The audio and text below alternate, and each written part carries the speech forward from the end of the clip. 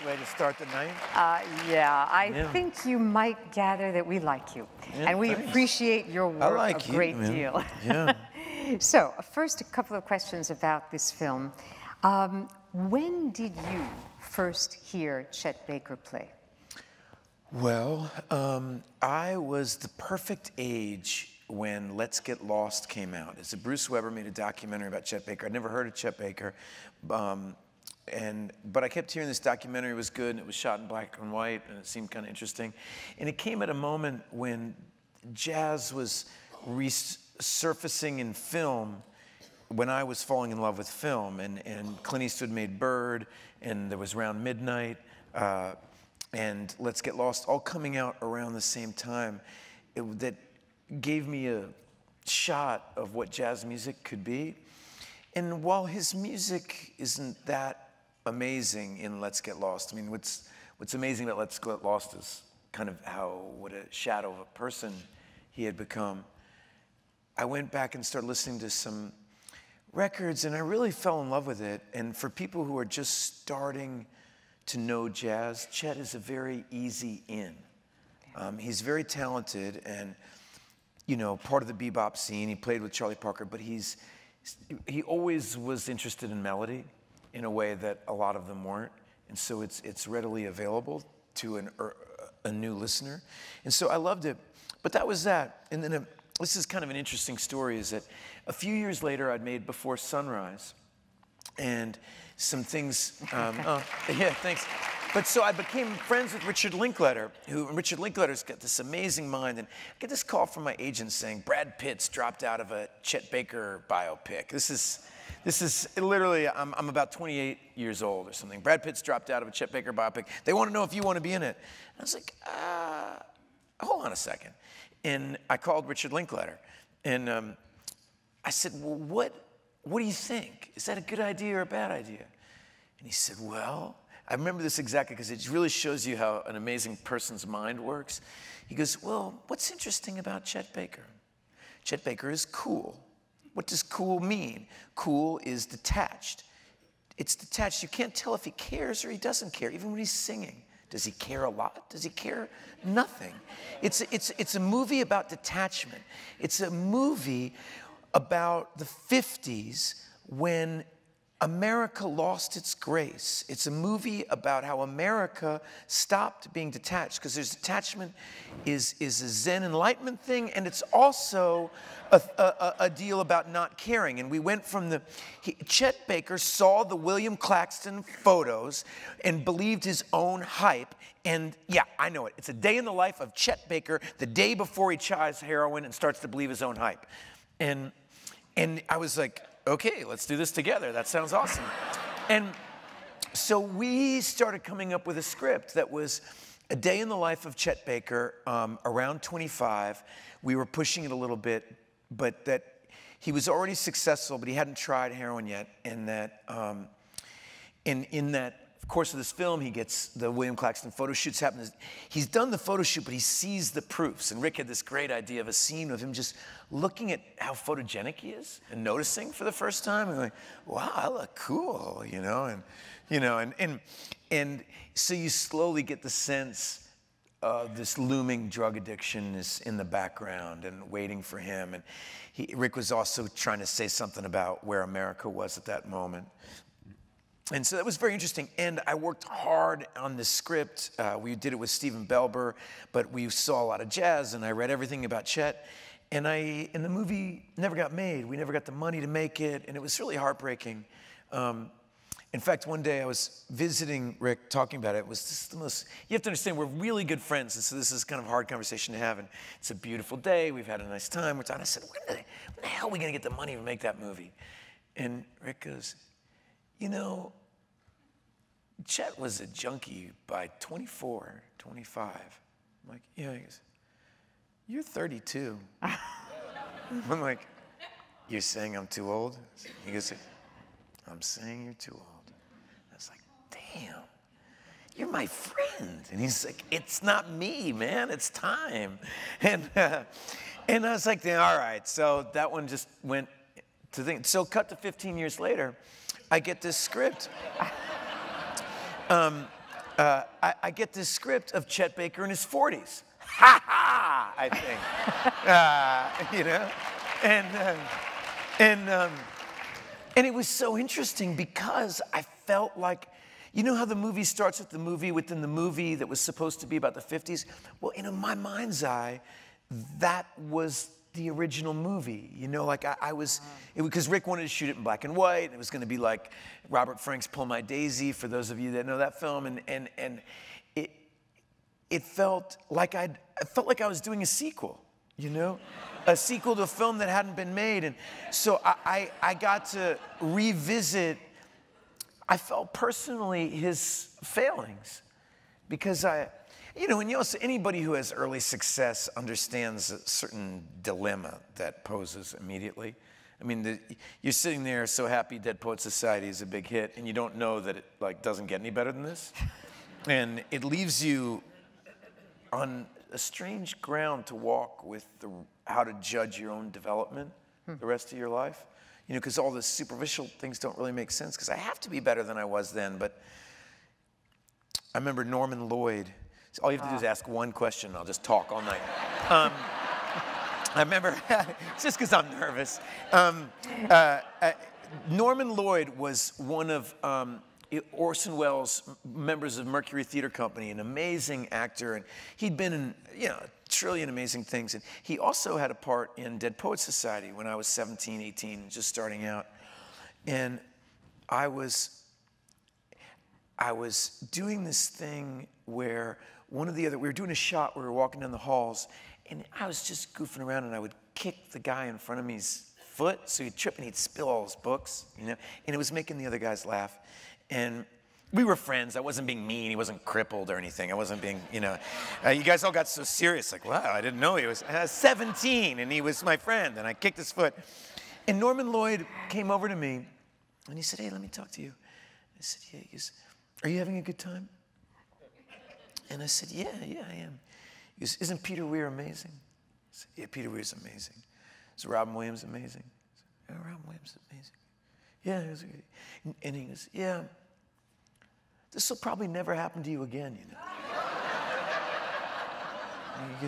He goes, I'm, you know, I think at the time he was like 82 or something. He said, you know, I'm 82, and chances to work with Orson Welles don't come along very often.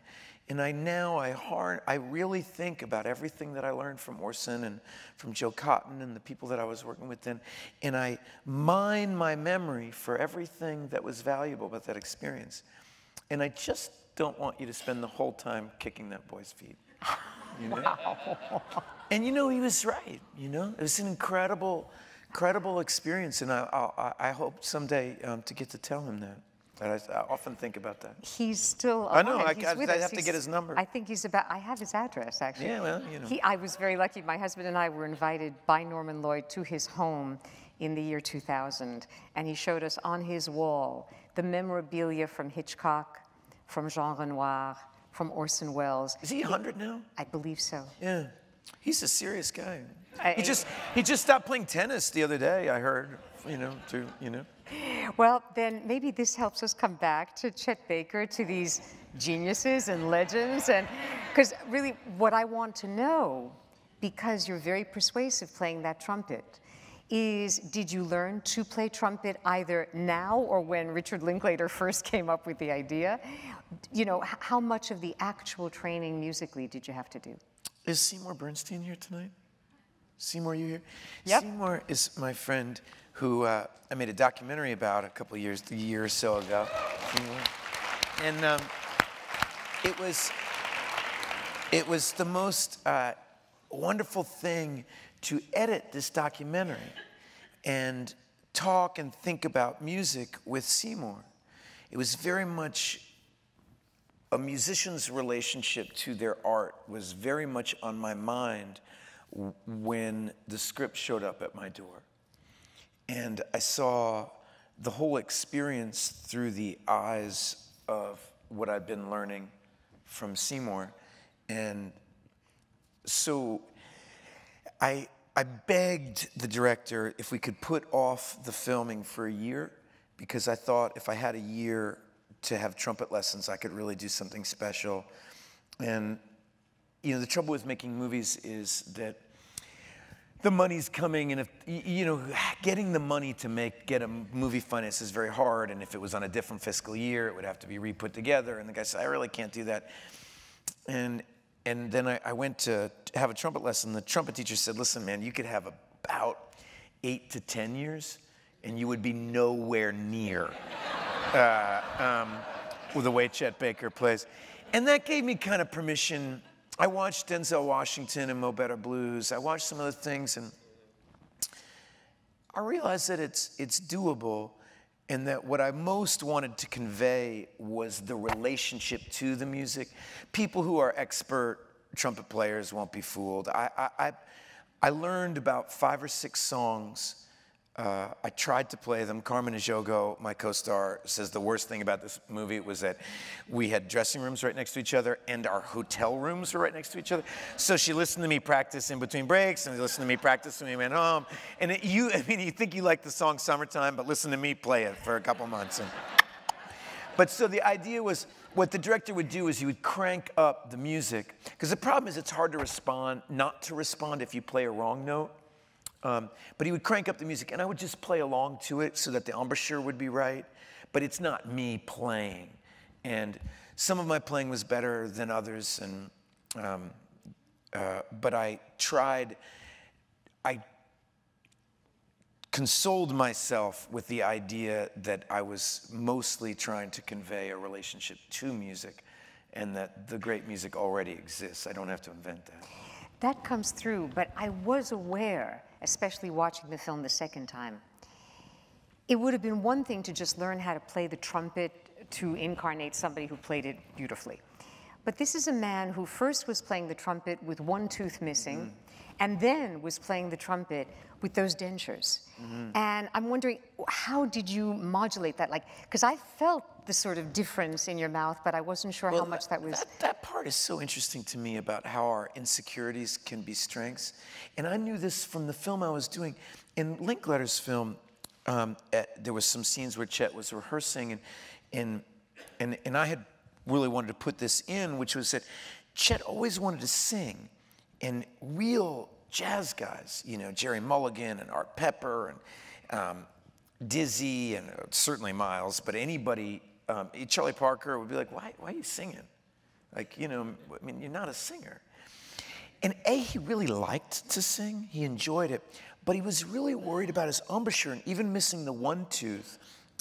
His mouth would get extremely tired, particularly if he was playing at a high level, improv, doing really good work. His mouth would get really, really tired, and the singing would give him a break, even as a young man. And so I find it really interesting. And of course, the reviews for his singing were absolutely dismal, terrible, and he was wildly made fun of it. And they still sell, proving once again that so often what's happening in the moment, we don't get. You know, there's something very real about his relationship to singing.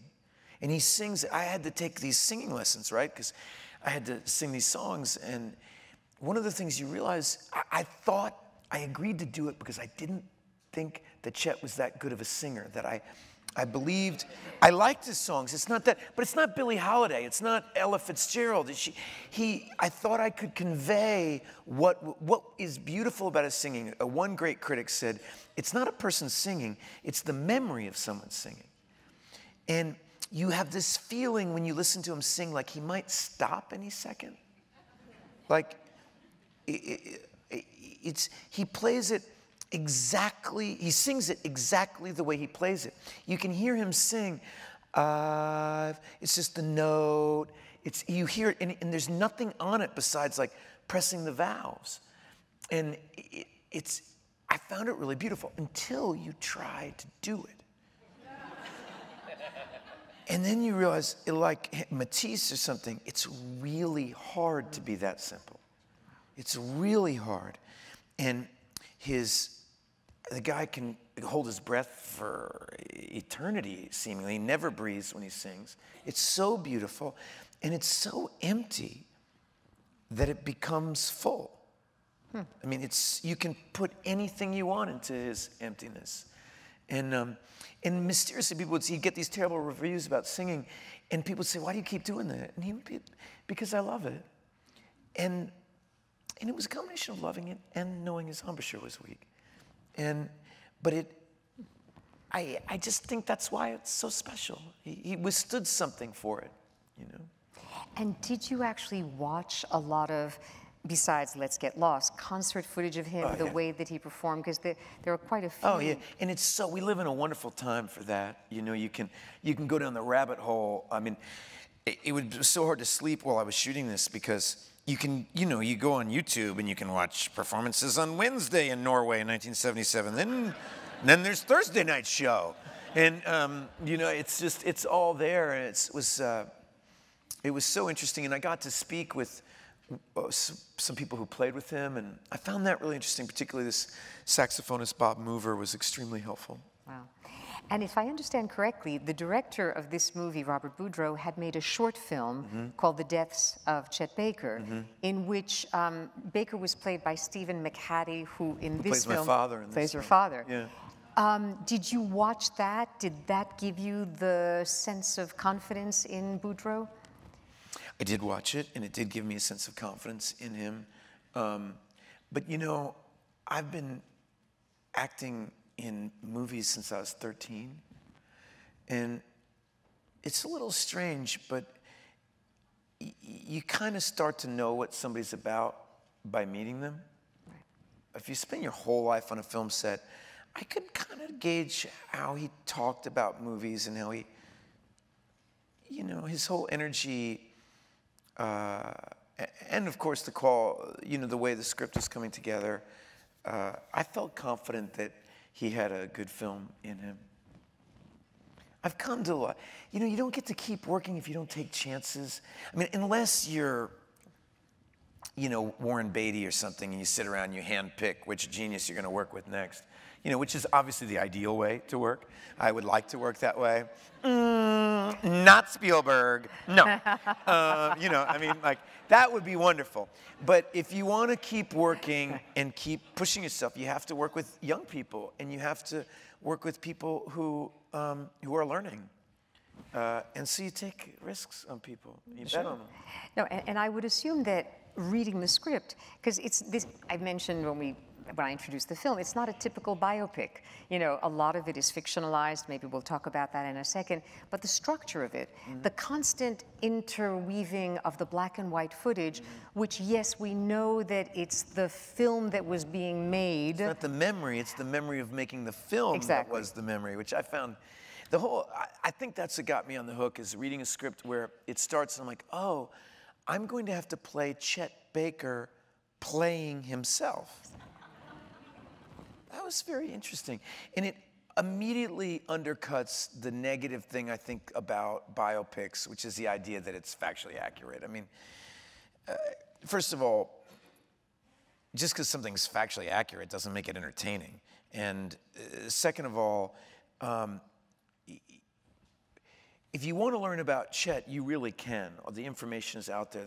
We have to use his story and his legacy and his mythos to hopefully tell a story that gets at something larger than just this happened on Wednesday and that happened on Friday kind of thing.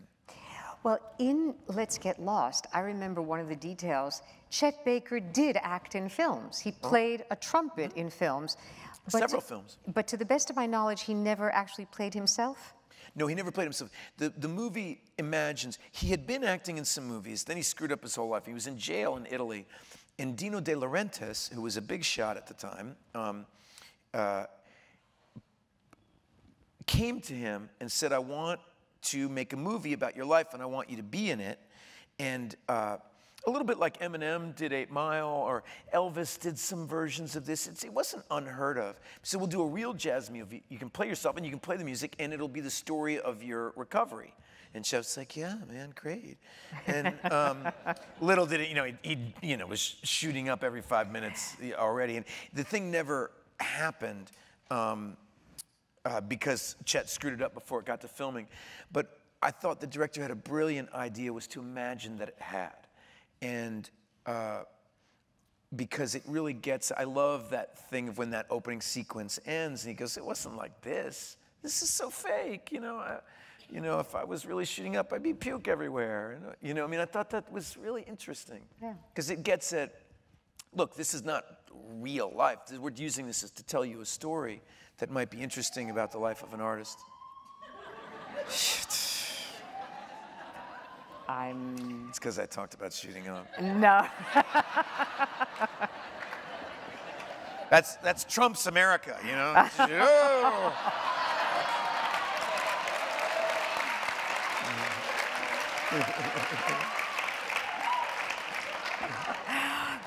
I'm going to assume that we don't have to worry about that soundtrack. It's been great, everybody. So I'm just going to keep going until somebody tells me that I have to stop.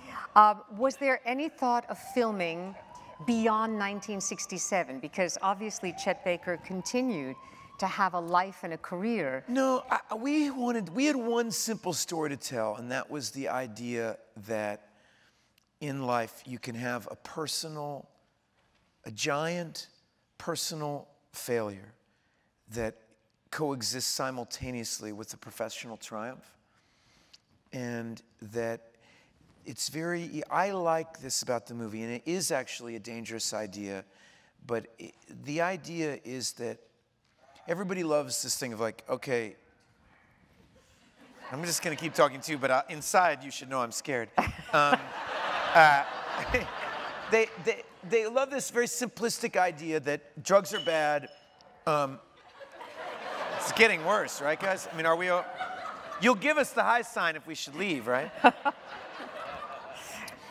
Anyway. We're okay. I have gotten word from backstage. Okay, we're fine. No problem. Continue. You might be in trouble, but we have a quick exit, so.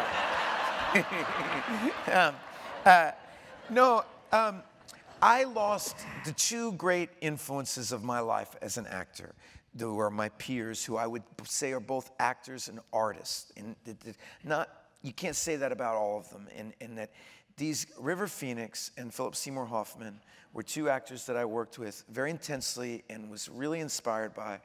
I would have never told him this when he was alive, because you know when you're friends with somebody. But I had a picture of Phil over my desk as inspiration about like what decisions to make. Because like, what would Phil say about this? I would never have told him that, because he would, what are you, an idiot?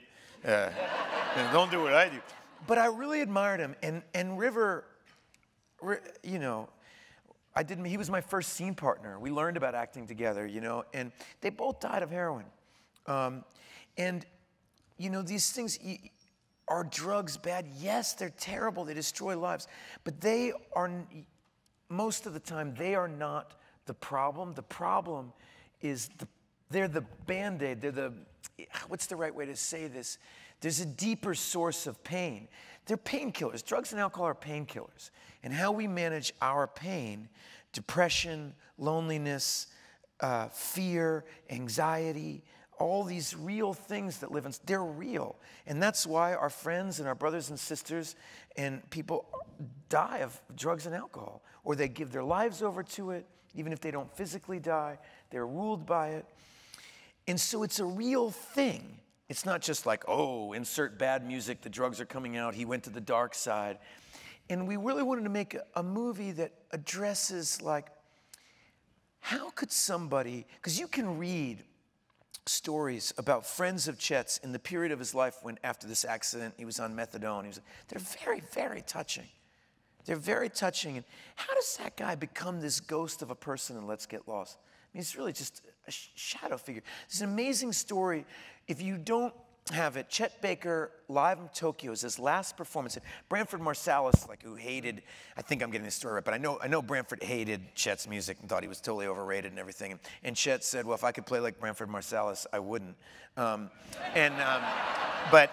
Branford Marsalis even said, this live in Tokyo is the real thing. This is an amazing jazz artist, and it is. I played it constantly. Every morning when I was getting dressed, I'd play this concert footage because it's just so beautiful.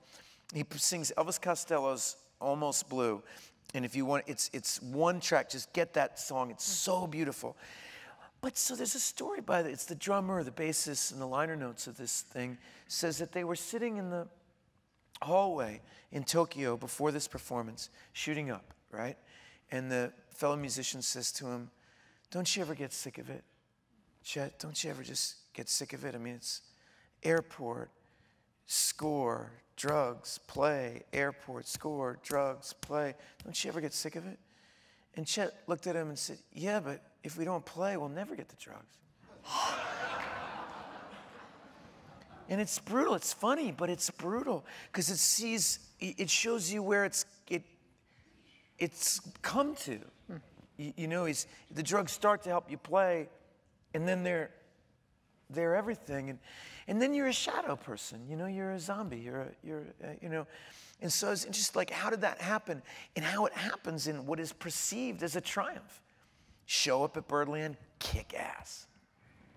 You're gone. You know, and that's the idea is like, what is the music in service of? And that's the larger question that is the point to play music beautifully, or is the point to play music beautifully in service of something other than your own? Because if it's for your own, you might as well do whatever you can to play well, you know? But if it's for something larger, then, you know, then the questions become deeper and more interesting. But I love the ending of the movie because it gets at that moment that I've seen with people where the world is going, yay, and inside, you know, they're dying, you know. And I certainly saw that with my two friends. You know. Wow. I really want to ask you a question about another film because, as this audience knows, Good Kill was one of my favorite films last year, and it was ridiculously overlooked, underrated. And I wanted to ask you about that because it's about a particular kind of dangerous surveillance. In other words, when it becomes drone warfare and remote control murder. If you could tell us a little about what drew you to this. I know you had worked with Andrew Niccol before. In fact, we had you here with Gattaca many years ago. That's the first time I was here, right? Yeah. No, yes, it was the first time that you were here. And I don't know of any other director besides Kubrick, who's no longer with us, who is as deft at exploring the fine line between the human and the mechanical. In other words, when do human beings act mechanically and when do machines seem to leak human attributes? It's so beautifully poetic that you're saying this while the alarm is going off. It's like the meta, and it's really, Andrew has this brilliant notion. He made this movie, Gattaca, Lord of War, and Good Kill, and he really can speak about where our soul intersects with our development, you know, how we define progress. The first movie was about genetic engineering, and, you know, what happens if you get rid of all the dyslexics in the world? You know? What happens if you get rid of them all? What happens if you get rid of, you know, we're talking about, Shakespeare was onto this, through our deficiencies become our strengths, you know. Chet had a bad embouchure, so he sang beautifully, you know. Bob Fosse had his crooked legs, and so he developed the instep, you know. I mean, that's how we all respond to life, right? And it's so beautiful. And Andrew is a great, great filmmaker. And this movie, it was hard. It's the only movie I've ever done where whole movie theater chains refused to show it because it was a friendless movie because it's extremely critical of the military, which of course the right wing hates, and it's extremely critical of the Obama administration. So the left didn't really want to champion this movie. It had no friends. I mean, it really, there's a completely, I mean, sadly, I really believe that 15, 20 years from now, people will be asking me about this movie a lot more. The people who did like it are very interesting people, but Andrew called the movie a desert rose. It's definitely beautiful, it's definitely worth looking at, but nobody wants to touch it because it's covered in thorns. And it's just a lot about it hurts.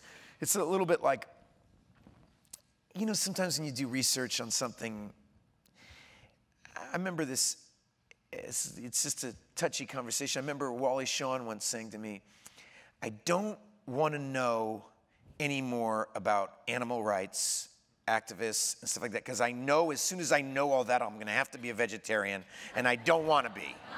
and I'm too old, and I can't. I have enough that, you know, battlefields I'm fighting on. I don't think I can handle that one. And yeah, I say that way. I mean, he's so touching and serious, and it's a lot of people feel that way about the drone strikes. It's like, well, we're out of Afghanistan, and so, I mean, Andrew likes to say this thing that there's only, what we have to be really aware of, there's a really new powerful weapon in the world.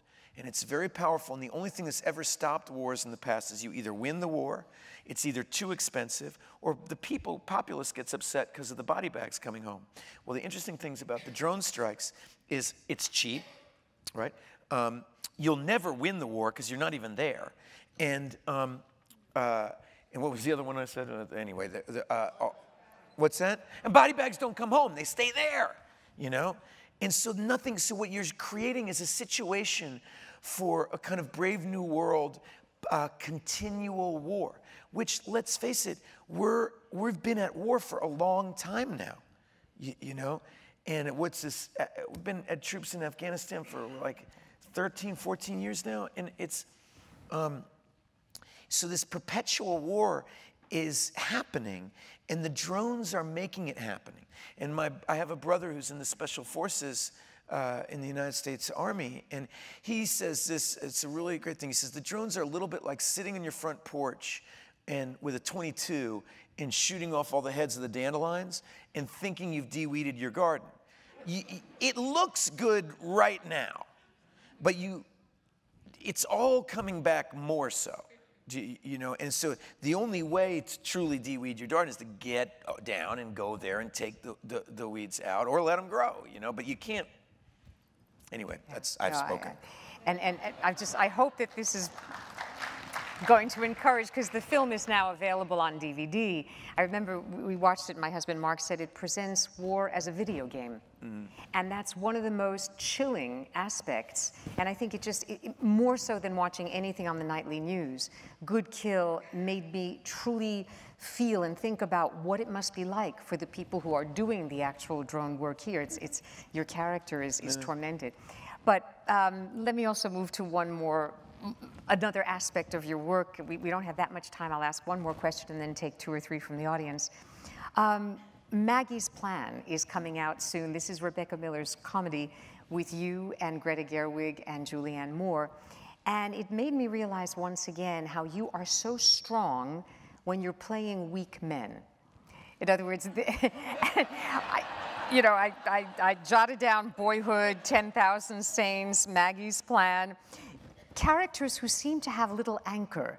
And I'm wondering, are you drawn to that sort of character? Is it? Well, you know, there's this idea that who exactly among us is not weak?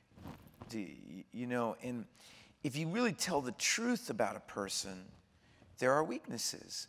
And I think all those characters that you mentioned also have great beauty. Oh, yeah. You know, and so they're more interesting to me. I find if you're trying to put a 3-dimensional human being on screen, somebody that you can smell, somebody that you feel like you would know them if you met them, you know, a person that feels true, there has to be some weakness.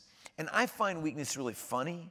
You know, it's why like those Chekhov things are all called comedies. You know, I really do find it so funny. There's things, I'll sit and watch the Chet Baker movie and just laugh. I find people so funny, the way that they avoid pain and think they can control situations that are uncontrollable. And, or maybe I'm just a really weak person and I'm well cast.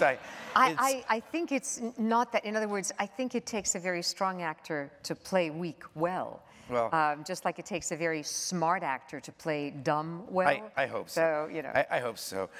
Warren Beatty always played the best dumb guys, and you know he's really smart. But I will tell you one funny Before the Devil Knows You're Dead story, since a little bit about Phil Seymour Hoffman, is we were rehearsing this movie, and I was just like, I'm so struggling with this character. I don't know what I'm doing. I don't know what I'm doing. And Phil says, you want me to tell you what your problem is? I'm like, oh, God. Okay, what's my problem? Problem is that you like to be alpha. and this character is beta, and I'm alpha.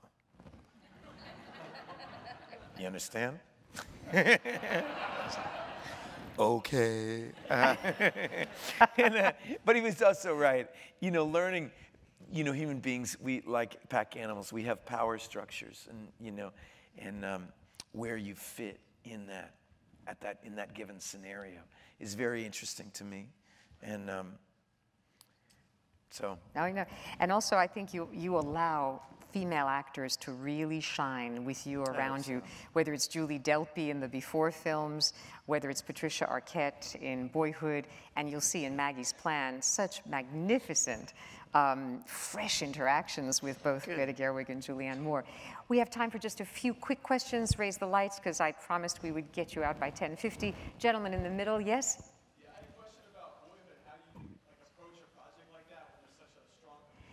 How do you approach a project like Boyhood knowing that there's going to be such a commitment over so many years? It's easy. I mean, with somebody like Linklater, you know that he thinks outside the box about what's possible. And so it's really exciting. I thought I was being offered a job that no actor had been offered before, which is to really create a character using time as clay.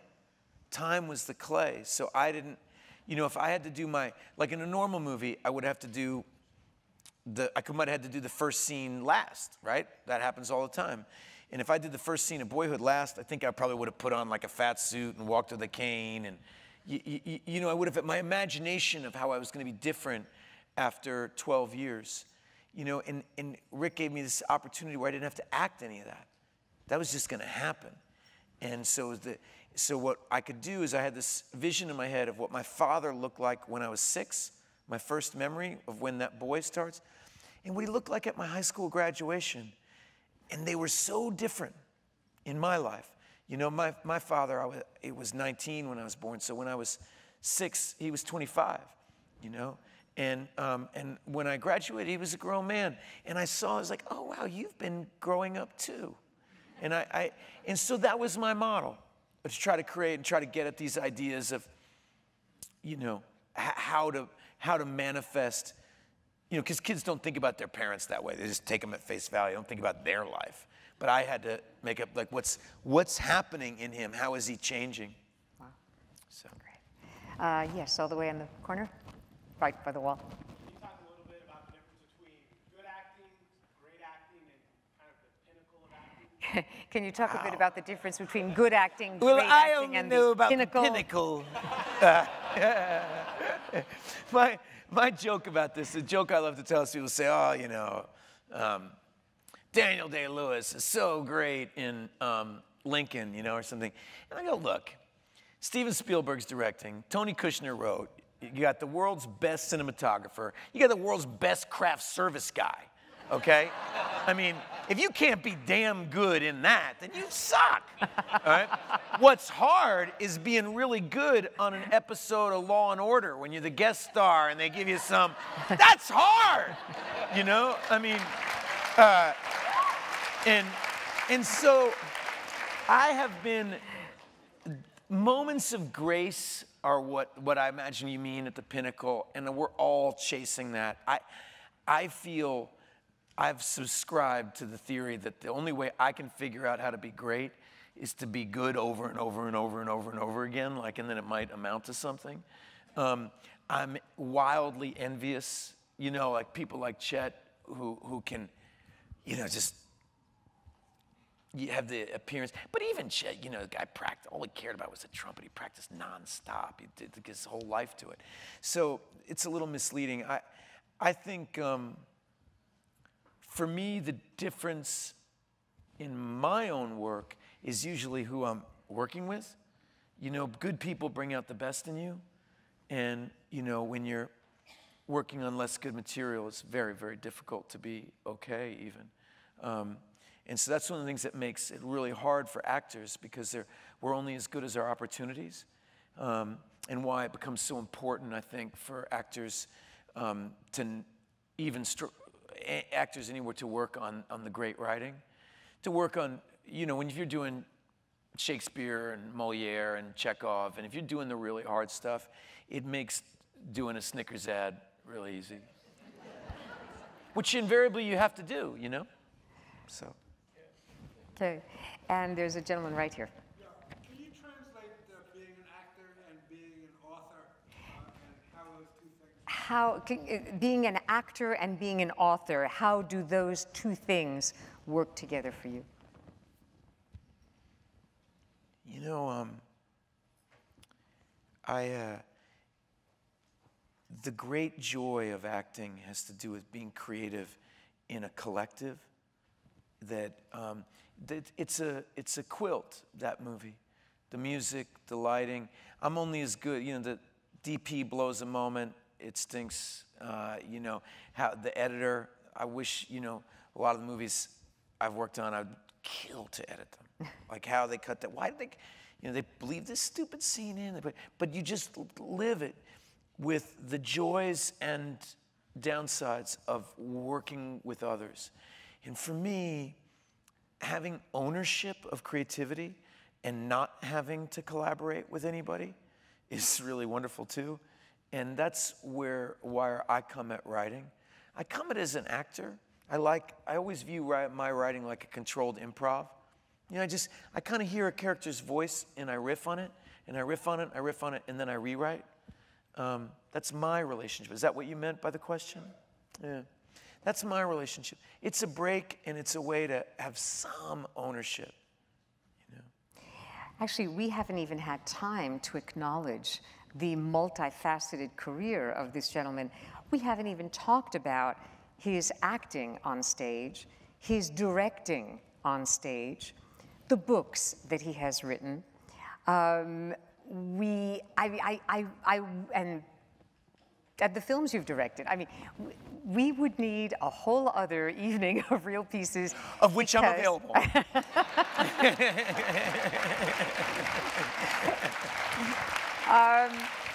And since it is kind of late, and if I ask one more question, it's going to lead to at least four more. I'll talk for 2. I'm Let's just get out going of to here say how much I appreciate. This is the 3rd time that I've had the good fortune to be next to Ethan Hawke on this stage. You are such a good friend to Real Pieces, to the 92nd Street Y. We look forward, given how much beautiful work you do, to the next time. Thank you, guys. You.